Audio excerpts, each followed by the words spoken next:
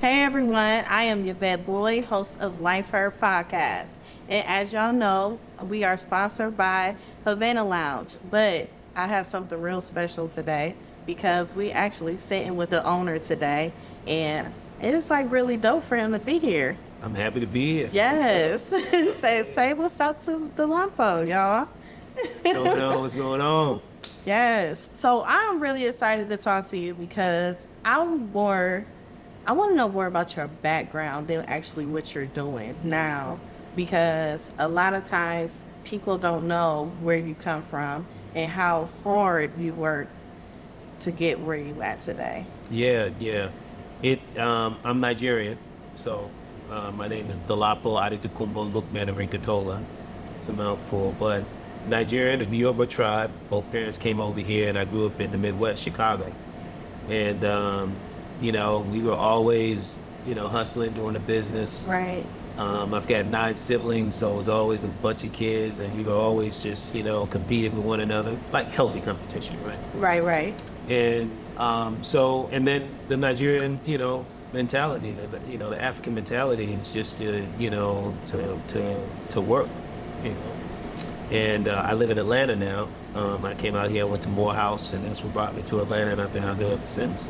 Okay. So what creates the drive that you have to just keep going and being so passionate about a lot of things you do? Because what I've noticed, you are passionate. You take what you do serious. Yeah, man, because man, I tell you, this life is so different, right? I saw something on Instagram the other day, and it's the brother that's the scientist that's really, really smart. I forget his name, forgive me, but he was saying more people haven't lived than will live. That's true. And I couldn't understand what he was saying, and he explained it. He said in the mating process, you've got millions and millions of sperm trying to court with one egg, right? So for you to actually be here through that process, you're here, but all those other millions of potential lives, they'll never see the earth. So we have to take this time and really be special and do the best we can while we're here, because it's not a mistake that we're here. And there's a reason that we're here, because the odds were against us. So when he put it like that, I'm like, man, shoot, what else? Yeah. What else can we do, right? Yes, that is true. It's crazy the way you put that is, I've always lived, but I started living more after I lost my mother and my husband.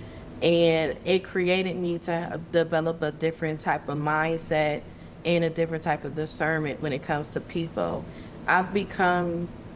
It's more quiet and more observant. And so I'm wanting to feel a person in a spiritual realm instead of actually just talking to them and stuff. So you can hear more when you listen and pay attention. Exactly. And I know that you're like that. Yeah, and but it also gives you confidence. It does. Especially when you lose someone close to you. I lost and I'm sorry for your loss. Thank you. I lost my younger sister. She was out in Dallas many years ago, and she got robbed. Wow. And they shot her. And this is my youngest sister, and it was so brutal, the attack. And every time I get nervous or I think about, something that's kind of shaking me, I'm thinking, my little sister went through something that I can't even imagine. So there's not anything on this planet that I should be worried about that should shake me, right? Because that was the ultimate. So, I use sometimes those tragedies or missing a loved one to kind of fuel your purpose. Yes. Because at the end of the day, they're still watching, they're still pushing, And if any scenario, if you think about it, can be positive. And I try to make sure that loss doesn't define my life, right? She wouldn't want me to be stuck there, but it will push me to get some other stuff done. And I'm telling you, when something shakes me, I think about her and I'm like, she went through it. There's nothing I can't do. Yeah. Right? Yes, that is so true. Because my mom was supposed to start this podcast with me. See? And so the way it grew so fast in these past, it'll be almost 3 years, it just grew so rapidly, and I know she has something to do with it. And just by me just creating it to be so authentic, and I know what you mean as far as that push of someone so close to you and just wanting you to thrive. Yeah, it's fuel, man. And trust me, your mom is moving levers and, and making stuff happen. That's a beautiful thing. She definitely is. She got me busy. That's what's up. For sure. So once you moved to Atlanta, Georgia, went to Powerhouse and everything, when did you actually start getting into becoming a business owner and involved in film and everything? You know, I started being a business owner when I back in Chicago as a kid. Okay. I had, and I'm gonna date myself, I had a paper route. Okay. And I'm gonna tell you this story. It's a funny story. So I go over, you know, there's a lot of us, so we had to share everything. Like we had board games, but it was everybody's. We had this game, it was everybody's. But, you know, share with my 9 siblings. So I went over a friend's house. He was, you know, a mainstream white dude. And he had all the toys. You can imagine, like all of them. And I'd go over there and I'd play. And one time I said, how do you have all these toys? And he said, well, I got a paper route. He said, so I take my money and my mom lets me buy whatever I want. I said, oh, a paper route. So, so when he was moving from the neighborhood, he gave me his paper route. Okay. I actually got another paper route. I ended up having like 3 paper routes. Did you? And this is the crazy part. In Chicago, it gets so cold, and I hate the cold, right? So I hired people to do the paper routes. And I was sitting at home. How old were you? I was like 11. That's crazy. So I was sitting at home, and I had everybody running the paper routes. I paid them good. Right. I paid them, but, you know, and, you know, I had to get up in the morning and roll up the papers, but I had a team that was taking it out. So that was my first step into being an entrepreneur. And my dad kind of, you know, he was calling me lazy. He was like, son, you got all these paper routes, you still in the bed? I said, Dad, I got it, it's done, I got it. So now fast forward coming to Atlanta, just Atlanta is the city of hustle. Yeah. You know, you cannot be surprised by what the next person is doing because somebody is doing something in the A. And for me, I had to get that in my head that they look like me. Yeah. Like in Chicago, they might not look like me, but in Atlanta, they look like me and they're doing it. So I had to learn really quick that, you know, I got to get my game up and surround myself, you know, with the right people. So I try to, like you, put myself in a role with people that are a lot smarter than me and you know, things just started working themselves out. My parlay into film came into, you know, I was engaged to a famous actress that's doing very, very well and just helping her. You know, I started really understanding the film business, and then it parlayed into me just doing, you know, some other things myself. Wow. So what do you like the most? Just like doing the film production or actually just managing your lounges and dipping in other things? I think all of it. Really? I like doing all of it because it keeps you grinding. Like if it's exhausting, but you know, if you read those self-help books, they'll tell you that you're supposed to have 7 different income streams in order to be truly successful. Yes, that's true. If one goes bust, the other one will help. So restaurants is one way to do it, but if you're smart about it, you can have some overlays. So for example, I have restaurants, and in the restaurants, I have opportunities for live music, stages, and things like that. So I have also managed some artists. So I let my artists come and perform at the restaurant so that they can get exposure, and you know, they can hone their craft. And then when they hone their craft, I take them and some of the music that they do, I put it into films. So if you look at it the right way, there's always a way to kind of make sure that they're all connected together. Yeah. And you know, a lot of people, when they say 7 streams of income, a lot of times people do 7 different things that's not relatable at all. And when everything is coming together and relatable, you'll find yourself seeing your money start to generate into many forms, and you're like, man, I could add this, and this, and it just becomes something just so amazing. It's a beautiful thing but you have to think outside of the box, right? So you think restaurants, and you don't think it can relate to the film industry. But guess what? When you have a restaurant, there's always a wrap party. There's a premiere party, right? Yeah. There is special meetings or table reads. If you look at it the right way, you can always find that overlap. And regardless of the vertical that you put yourself in, you just got to think outside of the box. Yeah, you definitely do. So, with you being a business owner, and I'm a business owner myself, when do you find out your me time? Like time for you to take out from everything that you're doing? Because sometimes it can become overwhelming. It can. That's a really, that's a tough question because you're always working, right? The businesses that I see that do well are owners who are present.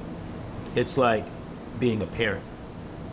99% of the job is just being there. You just got to be in the fold. You got to be in the house. And it's the same with the business. So you have to be there. So the more you take away from being there, the more you leave exposure for the business. But to your point, in order for you to survive and sustain, you got to have the me time. Yes, you do. So I give myself an out. So I work towards that out, meaning I say I'm going to be in the restaurant business for 10 years.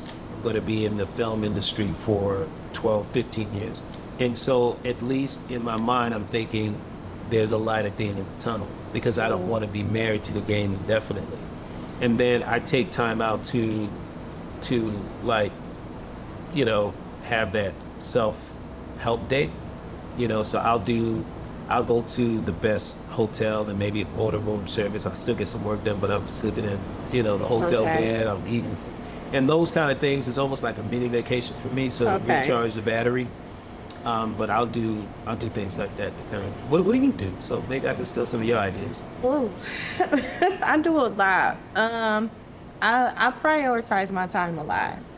Because I have a janitorial company, I have a daycare center, and I do my podcasting, and I'm getting ready to open up a podcast studio. Well, so each day I make it prioritized for what I have to do that day.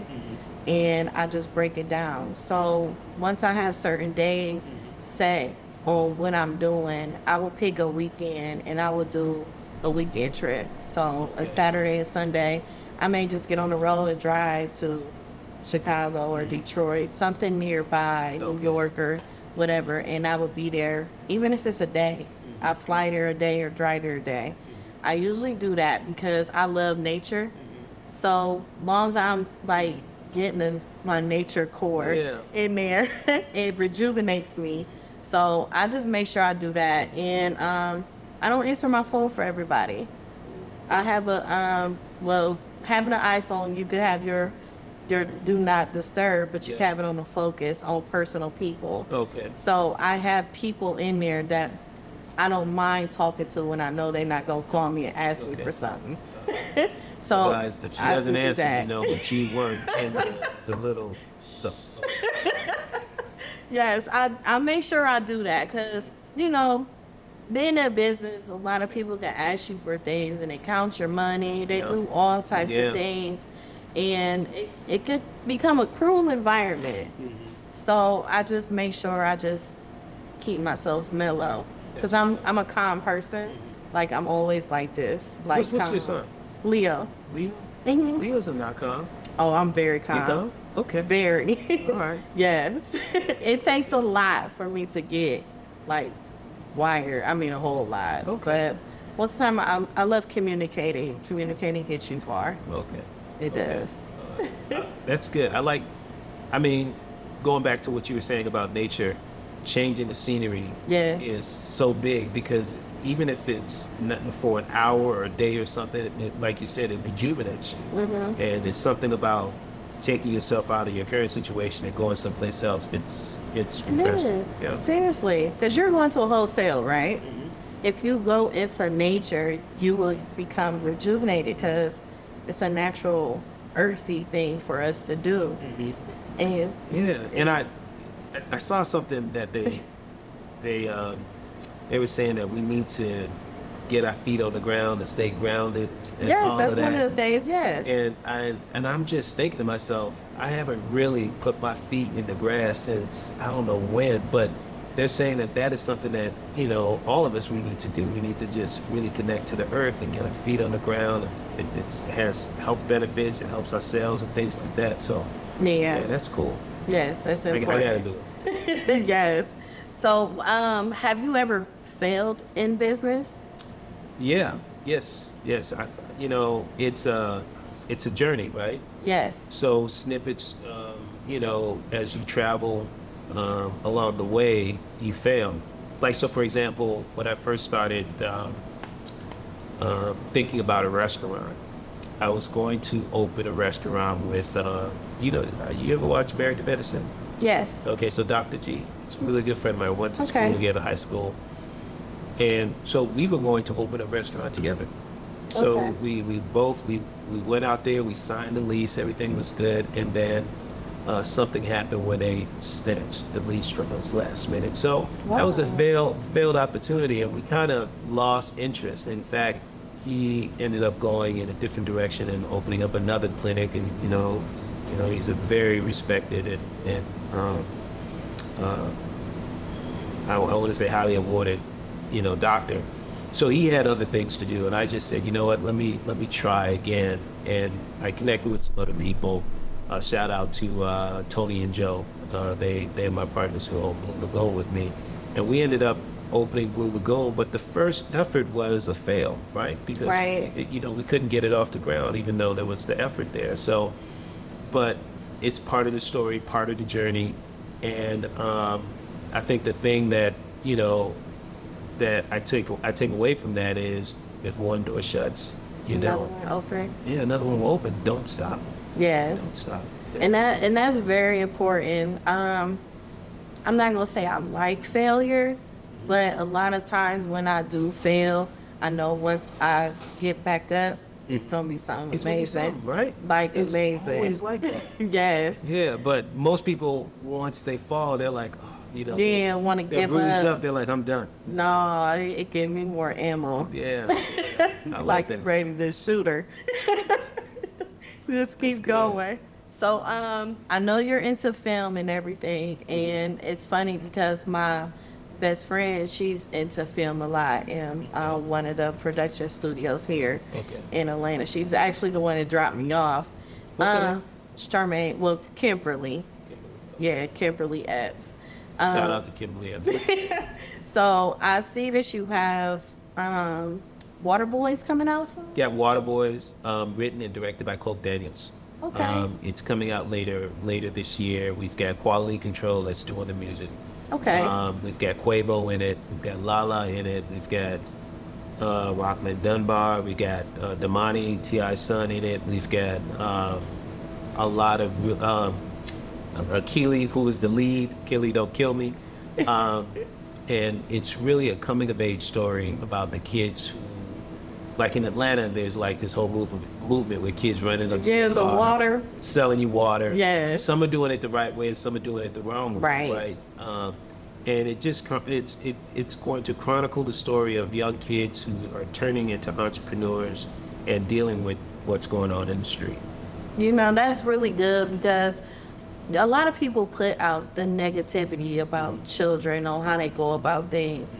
But for you guys to create it as a film and it'd be a positive perspective from it, it'd be very motivating for other children to actually see it in a different perspective. So that's amazing that you guys turned it into We're excited. Yeah, we're excited about that one. Now, it's going to be one of the classics, so I can't wait for the world to see that one. Yeah, I can't wait either. I love black film. Yeah. I don't care how low budget people will say it is or however, you got to look at the potential and the quality of it. You know, a lot of people, they may just be getting started, but they need the support for you to be able to keep going. Yeah.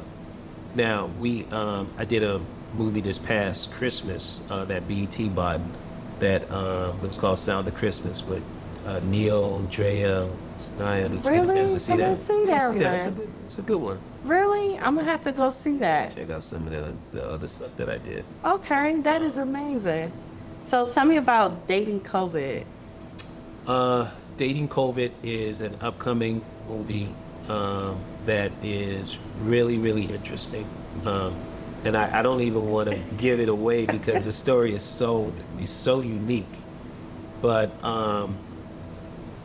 COVID is the name of the gentleman. So COVID is his name? Is his name. Yeah, that's interesting. Okay. So a lot of people think, Yeah. But it's really, really good. I don't want to give it away because imagine dating the perfect guy, right? Uh-huh. And he turned into COVID. No, he doesn't turn into COVID, but he. Okay, let me just give you a question. So you met a guy. He's perfect. He's everything you want to build. He's got the money. He's got the conversation.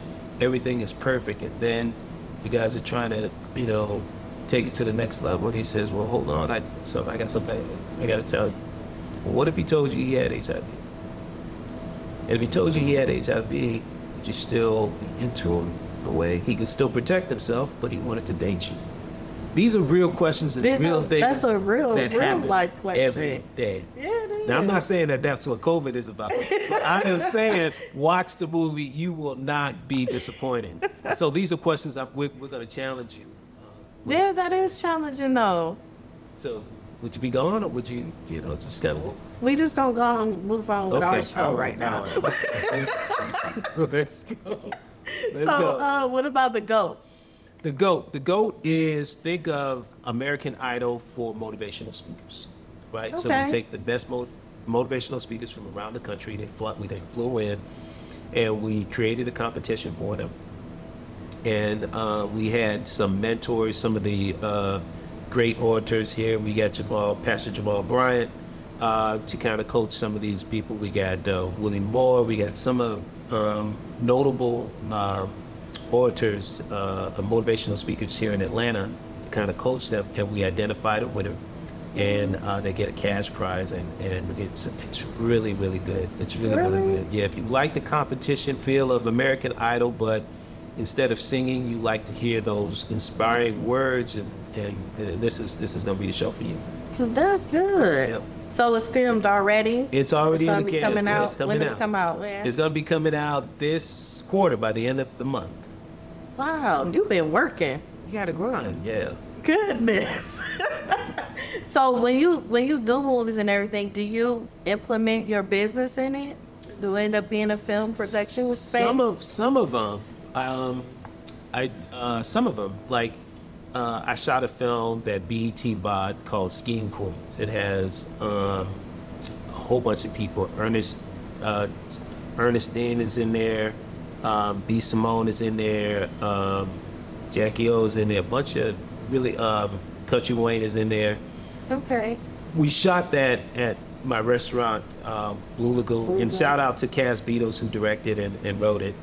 But we shot at Blue Lagoon. I think we also shot some of the scenes here as well. So to answer your question, yes, depending on the project, we try to get creative. That's good. Yeah. That's very good. So with you having your hands into everything right now, where do you see yourself?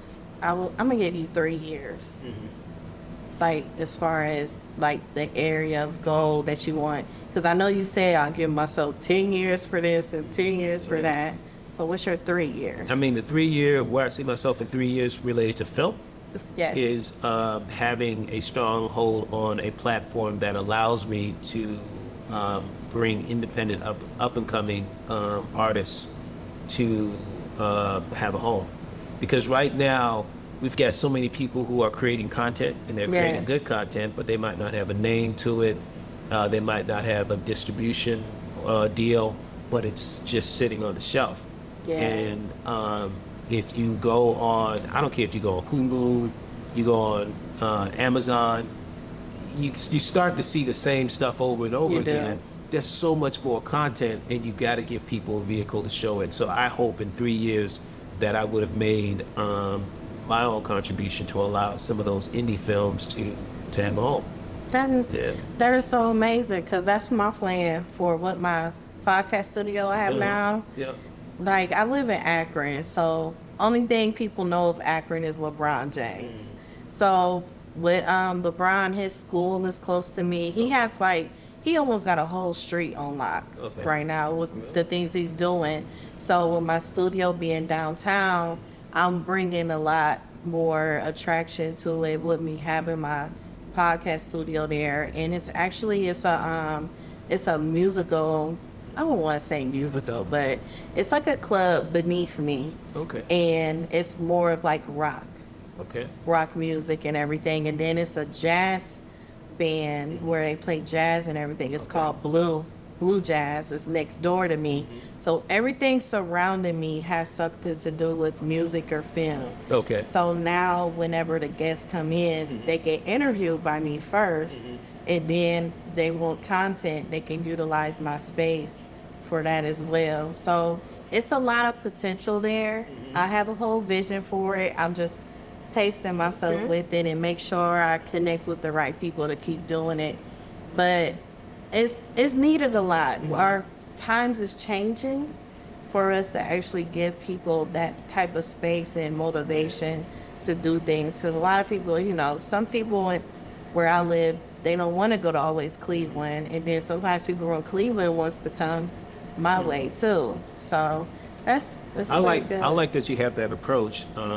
I think that in life, and I don't want to get too philosophical, but in life, you do good. The people who do good are people who are making ways for other people.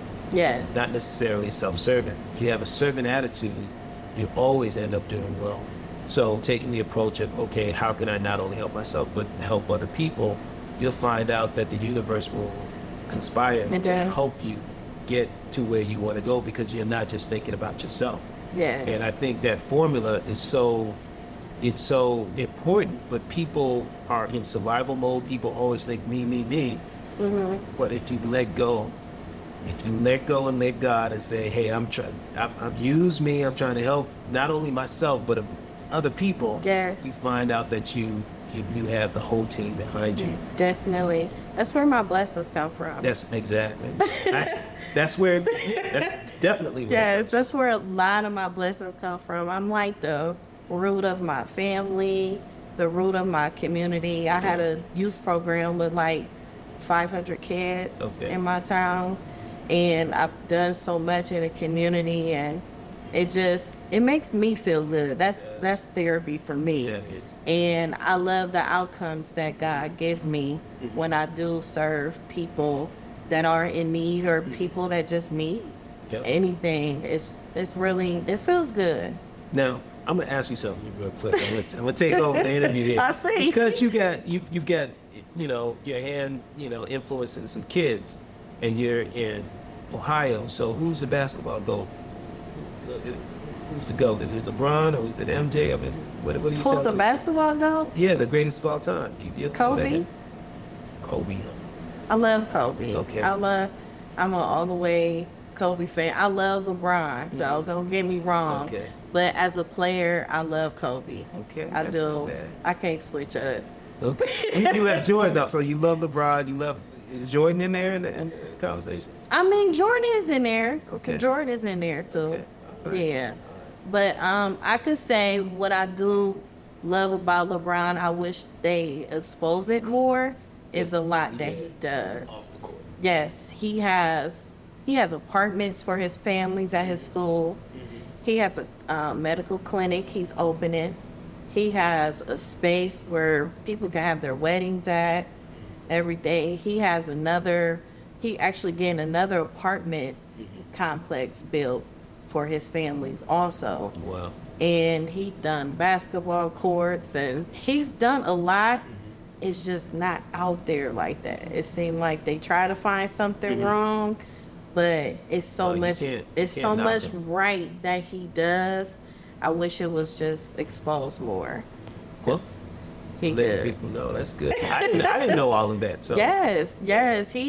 He's doing big stuff in Akron. Okay. It really is. He pours into him a lot. And it's a whole street of it. It's like a whole block. And then you turn, it's apartments. And then bigger apartments that's being built now. Probably, it looks like it'll be about maybe 50 to 60 families in it. Wow. Probably. Think about that, impacting like 50 families all the time. I mean, that's huge. Yes. And a lot of people don't know, at his school, he has behavioral children in his school. So the kids that's was in the public schools, he's taking them out of the public school and giving them a service of people, you know, they have IEPs, behavior issues, everything. He has what they call the worst of the worst, but he's literally changing these kids' lives. Wow. Yeah. Kudos. King James. Yes. Yeah, not bad. Yes. So I like that part of him. But Okay. player-wise, cool. Definitely. So, do you have any major projects or anything coming up besides the two movies, Waterboyz?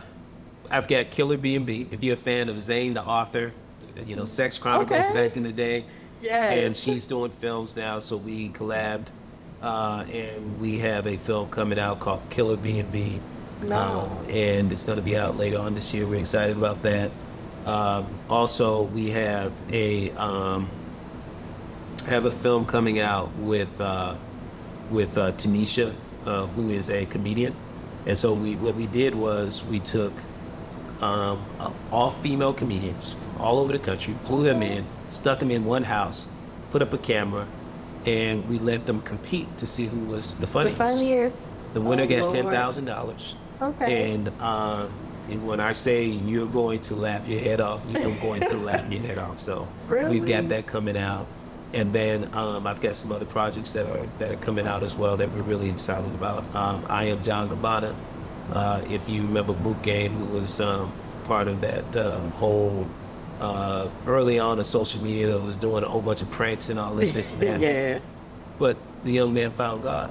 And now he's preaching the gospel. And I think he used to have 6 million followers, and now he shut down his account, changed his name to John Gabbana. I think 2 million followed him, but he's always preaching. He's always bringing a positive message down.